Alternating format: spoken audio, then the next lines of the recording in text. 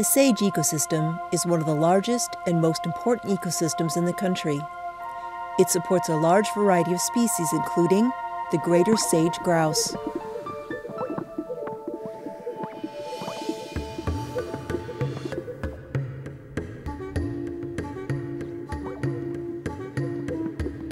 Sage grouse males gather at a lek, which is where they perform their mating displays, and then the females are attracted to that and they'll come in, mate with the males on the lek, and then go off and nest. These birds are incredible. I mean, it's really neat to see. Covering millions of square miles, the habitat of the sage grouse stretches through 11 different states. However, the population of these birds is significantly declining. There used to be 45 leks here at Clear Lake and in and around Devil's Garden, and now we're down to 1. Reasons for the birds' decline are many. The sage ecosystem still is the most intact ecosystem we have in the United States, but when you think of all the things that's happening in sage habitat, we've got encroachment of invasive species. You have pipelines, you have power lines, and now we're having more wind energy. All these things take habitat. The sage grouse ecosystem stretches not only across many states, but through numerous public jurisdictions and private lands. A partnership of different entities are now working together to improve the sage grouse habitat. We established what we call the Sage Grouse Initiative, which encompasses 11 states throughout the range of the greater sage grouse. And the big question mark was, would landowners voluntarily embrace the conservation game plan here for recovery of the species? You've got to keep connectivity, and you can't keep connectivity unless you can keep all the partners engaged, because it crosses every type of land ownership you can imagine. The resource doesn't know who the ownership is. It doesn't know if it's a Native American or a German or anybody. It knows that if you do the right thing, you can manage it well. So one of the things we did right off the bat, year one, was marking fences, because there's been a lot of mortality over the years from barbed wire fencing.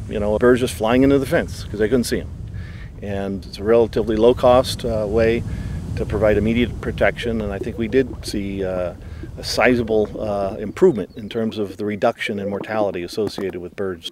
An even more significant factor in the decline of sage grouse is the encroachment of juniper trees.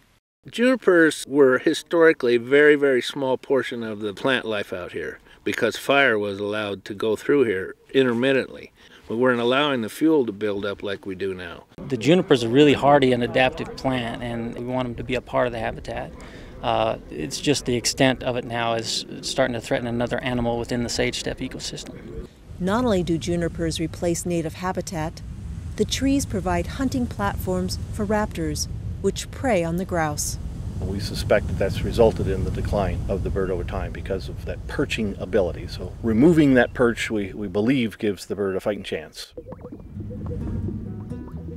Protecting the sage grouse and keeping it from becoming listed as a threatened or endangered species was a primary goal.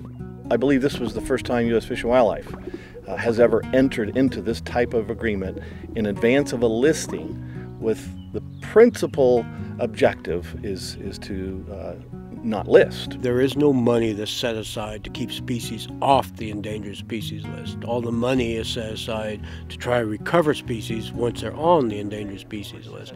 In addition, regulations scare people, especially private landowners. So if you can keep it out of the regulatory status, you're going to get a lot more willing partners to come out and work with you. It's just amazing that this many people can come together in order to help sustain this species and to expand its habitat. Federal Fish and Wildlife, the Forest Service, NRCS, all the local ranchers in this area are all working together. I'm proud to be out here. I've only been here a year, but I like to, I am optimistic. It's a slow work in progress, but I think it's headed in the right direction. The pine's coming back, the bitterbrush is coming back. The quality of the habitat for everything, from cattle to macroinvertebrates, is improved because of that work. Just a few years ago, they had 5 males on the lek, which is not many. Usually you can have up to 100 in a healthy population. And this year was our highest lek count in 20 years, and we had 29 males on the lek. When you support that sage grouse species, a lot of other species benefit from that, that are tied to the sagebrush habitat. This is a unique approach, and it takes time, obviously. It's a huge piece of geography, so it's somewhat unprecedented in that respect. But it also demonstrates how government can work better with the private sector when we're focused and all in agreement on the outcome, and I think we're there.